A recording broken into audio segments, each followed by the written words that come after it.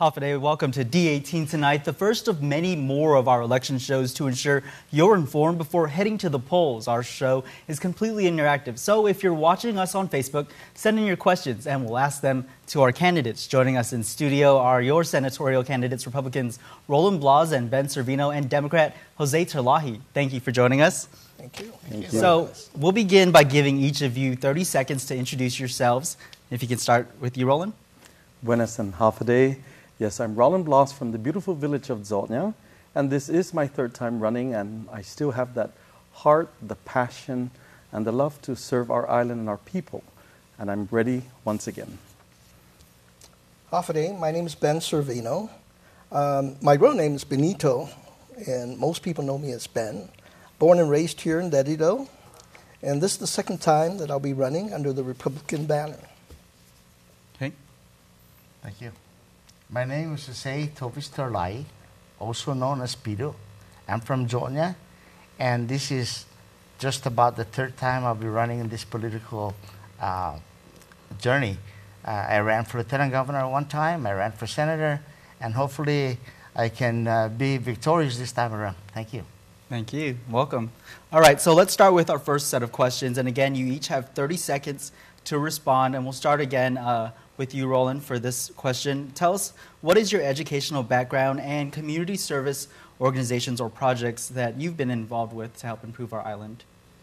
Well, I went to school in the U.S., came to Guam, and when I came here, my first job was I worked for a senator, and I have the experience and passion in community outreach, helping people, resolving issues, and I took care of many, many constituents that came in, about 10 senators that I've worked for.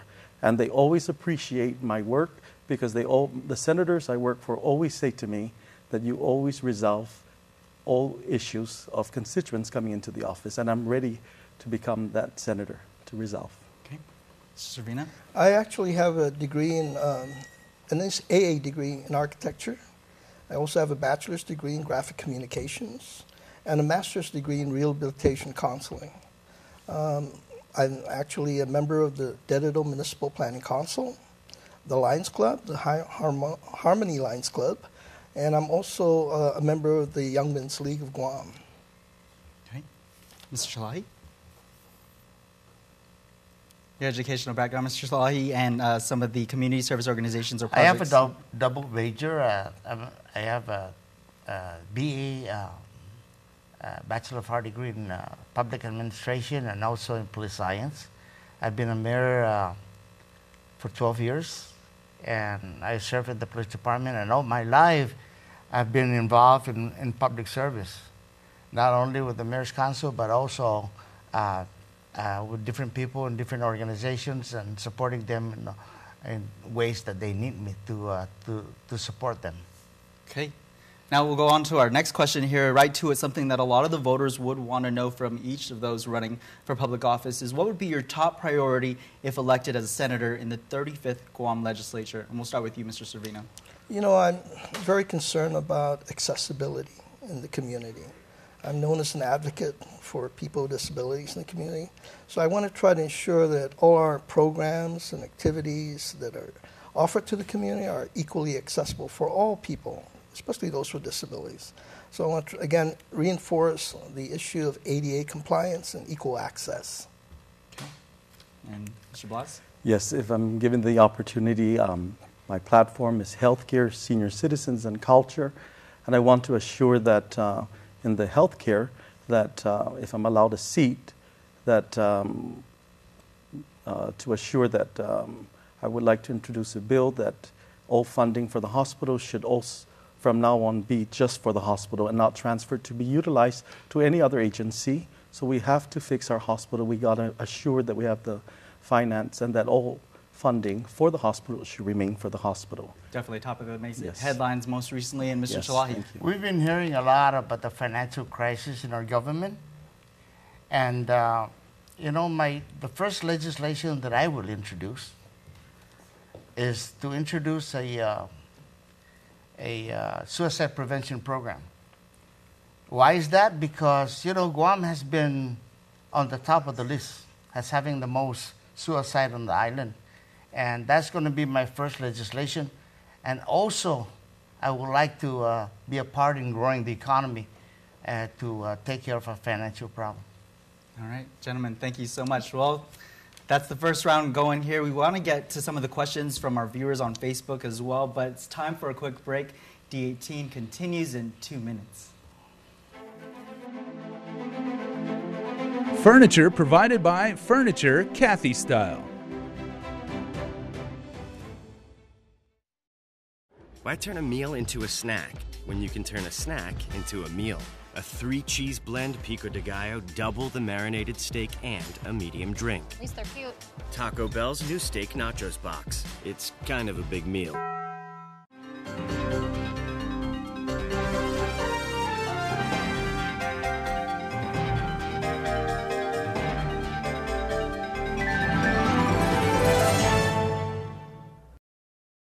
A beautiful, healthy smile is an expression of confidence.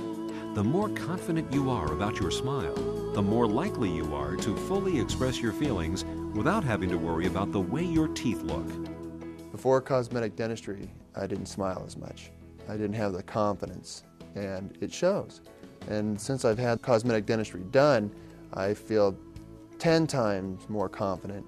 I make my initial introduction with a nice big smile and a handshake, and I just feel like it really is a relationship builder, a nice warm smile, and it makes the clients and customers feel more comfortable with you, feeling confident, and they feel that you're not just there for business, that you're also there kind of as a friend as well. So I mean, it's amazing how powerful a smile can be. A good smile. Since your smile makes a significant impression on those around you, it is important that it makes the impression you want it to make.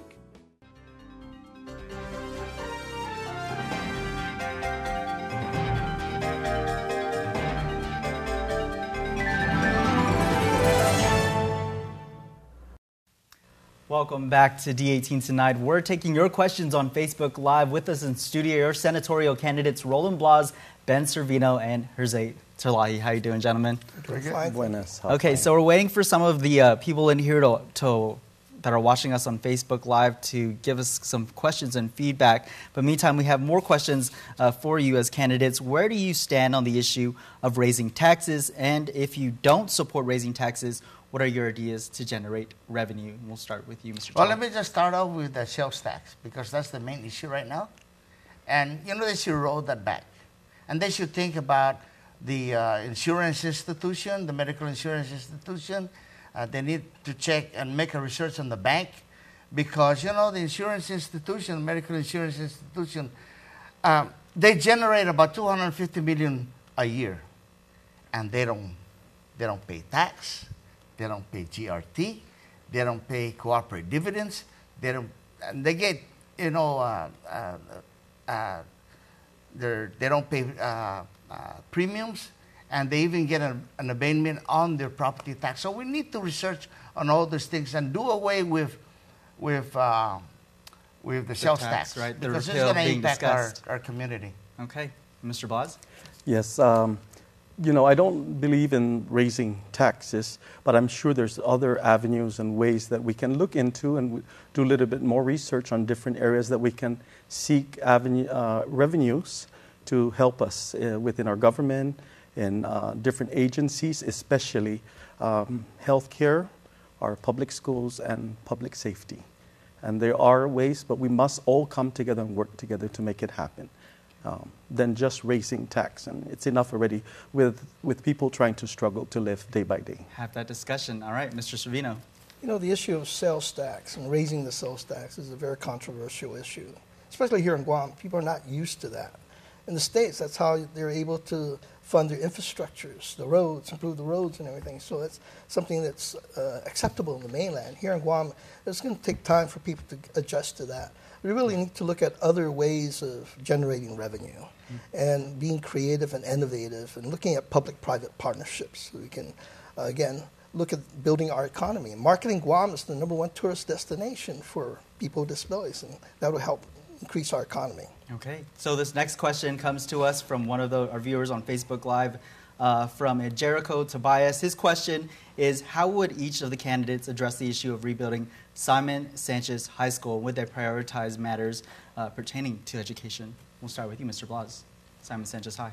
Okay, on that issue, of course, again, a lot of it has to do with the funding in rebuilding our schools. But whatever it takes, and I'm allowed a seat in the Guam legislature, I will push and make sure that we will all work together to make this happen, because it's for our children, the next generation. Our education is priority. So we have to come together, work together, and assure that our school is built and rebuilt and maintained as well. It really takes a lot that they need to maintain to make sure that the schools will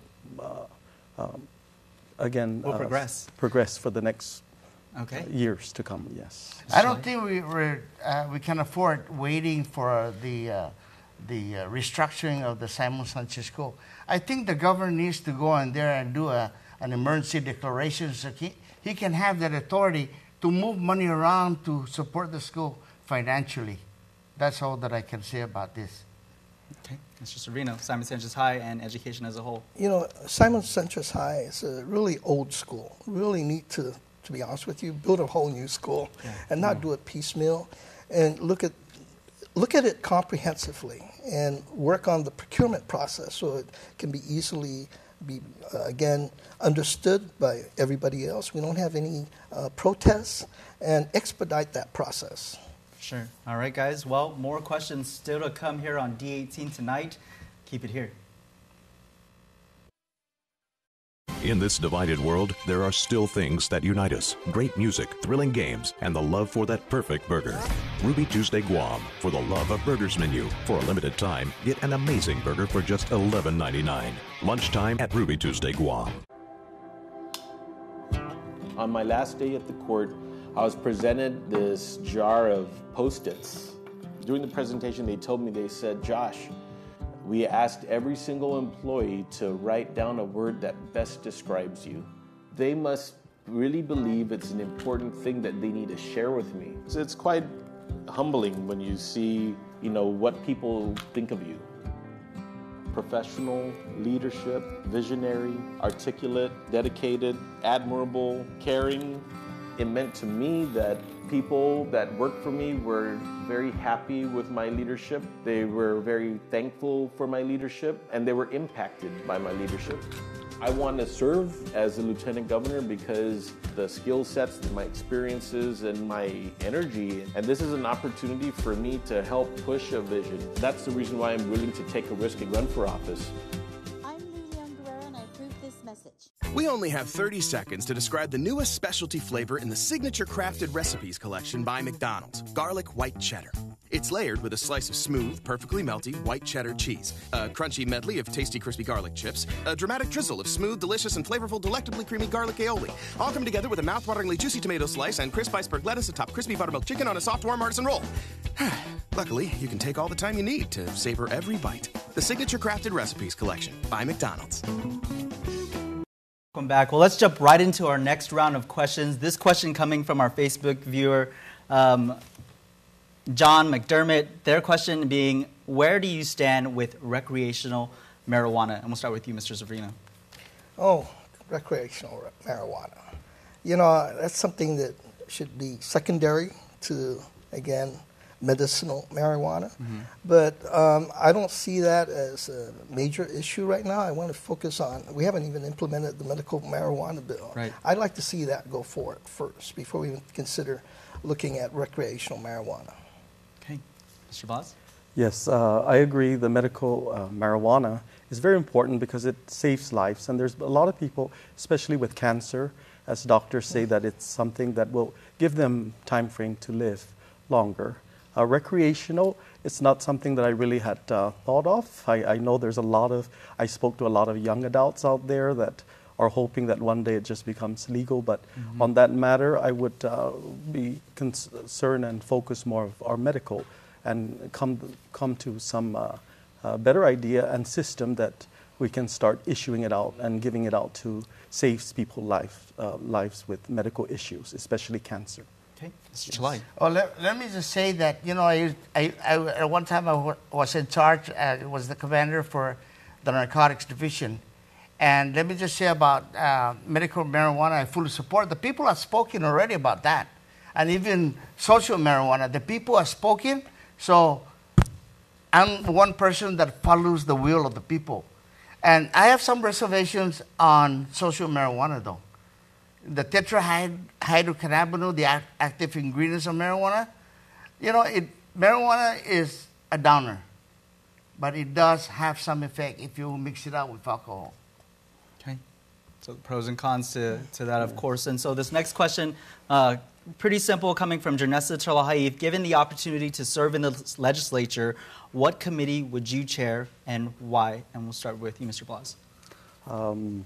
If I'm allowed a seat, I would like to chair healthcare, senior citizens, and our culture. I'm one also that speaks fluent Chamorro, read and write, and I just want to remind to keep our culture alive within our schools as well, and nonprofit organizations, and the healthcare, which is the most priority right now. I've experienced myself being a patient, so I know the struggles, I know the experience, and I know a lot of it has to do with the finance. And with that said, you know, I'm ready to help our people in those areas. I want to chair law enforcement since I've been a police officer for 18 years, and I've been a mayor. I want to chair the law enforcement agency, and I also want to take care of being in charge of ways and means, because I want to really restrict the abuses of government funds. So I want to be strict on that, and I want that to. If they can give me that Ways and Means Committee, I'll be glad to take it. Okay. Servino. Like Roland, I really prefer being the chair of the Health Committee. And as we look at health, that's a main priority. I want to have the opportunity to have oversight purview on a lot of the agencies like public health, behavioral health, DICIT, even the Veterans Administration, because that all falls within that health committee. And I'd like to ensure that they get their needs addressed through this venue. Okay. And this next question coming from Andrew Bainum. We'll start with you, Mr. Terlaje. Are you willing to right-size this government even if it means reducing jobs? Well, the thing is, I don't believe in reducing jobs. I believe in the potential of the employees, training the employees and making sure that the employees are taken care of. I don't believe in reducing jobs. You know, we need employees. Even right now, we need more employees, especially the police department.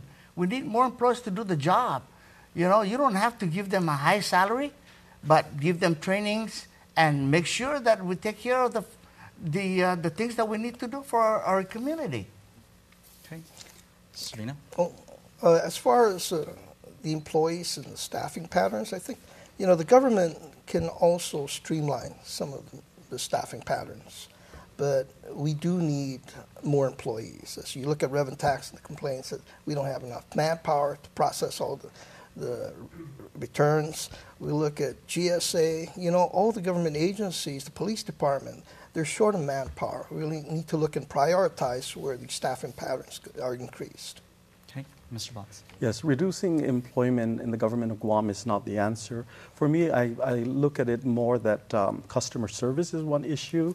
A lot still needs some guidance in that. In areas that they hold supervisory level, also should be monitored, and you know, just to make sure that each agency, that everyone's working and doing their job and their responsibilities and professionally, and also customer service is one of my main concern, and we need to keep our government flowing and continuing in providing the services needed. All right, gentlemen, thank you so much for your responses. We're going to take a quick break. Remember, this show completely interactive, so if you have questions, post it now on our Facebook live stream. Keep it here. D18 continues after the break. GU Self-Storage, conveniently located near the Harmon McDonald's, offers fully covered loading and unloading area with individual pin-coded gate and door access. Call us today at 648-7867 for more information.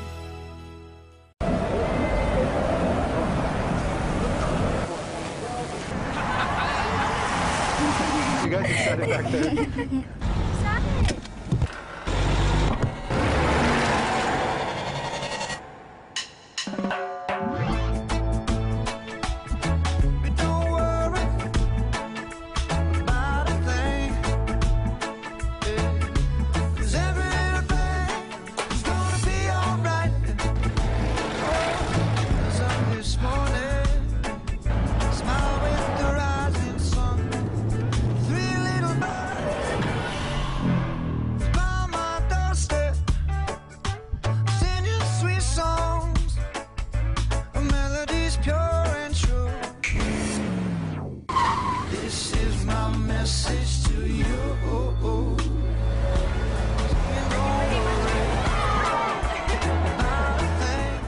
Enjoy Eats on the Streets at the 6th Annual Guam Barbecue Block Party. Head down to Pleasure Island, Tumon on Saturday, July 7th from 5:30 to 10 p.m. for live entertainment, a classic car show, hot diggity dog hot dog eating contest, and see who will win the island's biggest barbecue competition. Admission is free. This GBB signature event is presented by T Galleria by DFS, Plaza Shopping Center, Outrigger Guam Beach Resort, and Dusitani Guam Resort, making Guam a better place to live, work, visit, and barbecue. Why turn a meal into a snack when you can turn a snack into a meal?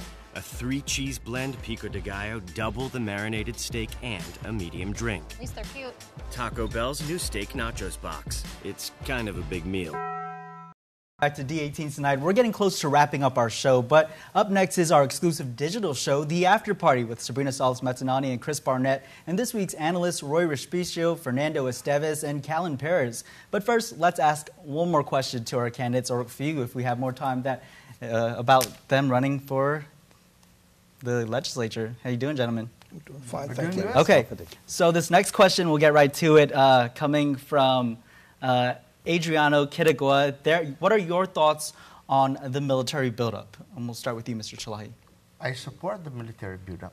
With all this financial crisis, we need the military buildup. You know, I'm a retired military, and I learned a lot from being, with the military. And I support the military buildup. Otherwise, if we don't have the military buildup, then our finances, growing the economy is going to be hard for us. So we need that, the Section 30 money, for example, and other funds that is supposed to be given to Guam. We need the military buildup so that we can be recognized by the whole world that, we support the military. Okay. Mr. Blas? Yes, I truly support the military buildup. I mean, they've been around, we've been under the U.S., and again, it will bring more revenue to our island. It also, our infrastructure, our government, and we must work together with the federal and with the military because, again, at the end of the day, if there's something that happens or war, we surely need them. So, yes, I truly support the military buildup. Yes. Mr. Servino. I also support the military buildup. We need to build our economy and build our Section 30 funds to help build our infrastructure here in Guam. And look at, again, the partnership that exists between the military and the community. They're always out there volunteering. I know they came out to D18 just several weeks ago, helping us fix up the park, the Veterans Park. So we need to look at, again, that partnership and build upon that and expand and foster that relationship because they're an asset to our island. Well, I'm just concerned about the negative impact that we may have, especially after hearing about all the things that happened in Okinawa. Mm-hmm. So we need to ensure that that doesn't happen here on our island. Okay. So this next question is, what political status do you support, and please explain. Of course, you have independence, statehood, free association, or status quo, which, of course, many have said is not an option. But starting with you, Mr. Blas. Okay, on that issue, actually, I still stand limbo. It's something that we really still need to consider. I don't really think our island is prepared to run our own government and not being under U.S. and being independent. All three sections of that topic are very sensitive, and I think we just need more time and the voice of the people. But we just have to rest assured that we ourselves are really ready to run our island without the federal. And on all three areas, they're very sensitive at this time. So still undecided? Yeah, I'm undecided right now and still in limbo. It really takes more time. Okay. It's been a long time subject. For sure. Mr. Servino. For me, I'm really torn between being independent and having that fully associated state status. Coming from California, where I've lived there for over 30 years, and losing the ability to, again, elect our own president and feeling like second-class citizens returning back to Guam is very insulting. And I think it's time that our people start looking at a new type of political status that will give us the self-determination that we need. And again, I'm sure the federal government will look at us as a strategic point and invest into our island if we look at that approach. Okay. Mr. Terlaje. I'm running for senator. I will go for independence because I wanna decide the destiny of my own island, my own people. You know, it's going to be hard for us to get into independence. It's going to take a long time. But I think we need to think about that because we need to decide on our own, like our tax laws and everything else. And every time we want to change our laws, we have to go to U.S. Congress. And U.S. Congress is not always in tune with us. Okay. And so this next question, if I can scroll up here real quick, I know it had to do with the ice problem on Guam. This is coming from a Cruz Williams asking, the ice problem on Guam obviously evident here on Guam, so what are you going to do about it if elected into the 35th Guam legislature? I'm going to start with Mr. Terlaje. Okay, you know, I've been in charge of Narcotics Division, and I know how to counteract and making sure that we don't get these drugs on our island. We need to have this law enforcement cover the ports of entries, and we need to have a lot of undercovers. When I was in charge of Narcotics Division, I have like 100 undercovers and what we call CRIs, credible, reliable informants, and that's how we eradicated heroin at one time. We eradicated cocaine at one time. That's because I have so many people working for me. Okay, Mr. Servino? I totally agree. We need to look at law enforcement and building the capacity of, again, monitoring the ports, the airports, and building the capacity of our staffing. You know, there's not enough manpower, again, to monitor all this. And we need to ensure that we have agencies like Customs and Quarantine that have the capacity to enforce this and monitor it and track it. All right, and Mr. Blas? Yes, you know, this topic is very sensitive. It seems to be growing. It's an epidemic. It's like a cancer. And so with that said, I really think that we should start educating our young children in schools, you know, about this kind of epidemic happening. A lot of them are finding that their option or solution is to go that route. So many are really giving up sometimes in life and taking this route of using that or even selling to live. So there's just so many problems with this, and it keeps growing. But I think we just need to emphasize education on what will happen and what how to go forward. Yeah, and it will destroy their lives. So it's not the answer. So thank you for those responses. All right, now you each have 30 seconds to wrap up the show with your final pitch to voters on why they should vote for you. And we'll start again the way we did at the beginning of the show with Mr. Blas. Yes. Buenas and Hafaday. I'm excited in this election. I still have the heart, the passion, and the love for our people. I've worked in the legislature for 24 years, also including the executive branch, and I've gained knowledge, experience with the many senators, approximately about 10 of them, that I've worked for. And it's all just about helping people, resolving issues, and doing the right thing and working together in the Guam legislature. And I can assure you that if I'm elected, I will work with all elected senators in this upcoming election, and that it's all about just resolving to making our island, our people, and our government better. Thank you, and God bless. Mr. Servino. Hafaday, people of Guam. Again, my name is Benito Santos Servino, running for senatorial candidate for the 35th Guam legislature. I want to serve as the voice for the most vulnerable. It includes the early childhood population, the youth, the people with disabilities, the Manumku, and the veterans. I want to go in there and advocate strongly for their needs in the legislature. Okay, and Mr. Terlaje. My name is Jose Terlaje. The combination of my education, going through 6 years of college, with the different organizations that I have built, my finance company, my retail and wholesale businesses, I think I can, prove myself to improve the quality of life for all of us on this island. So please vote for me, and I will listen. My voice down at the legislature will be your voice. I will do whatever you need me to do. All right. Well, thank you all, and best of luck in the August primary. Thank you. Thank you. Well, stay tuned. The after party is next. Furniture provided by Furniture Kathy Style.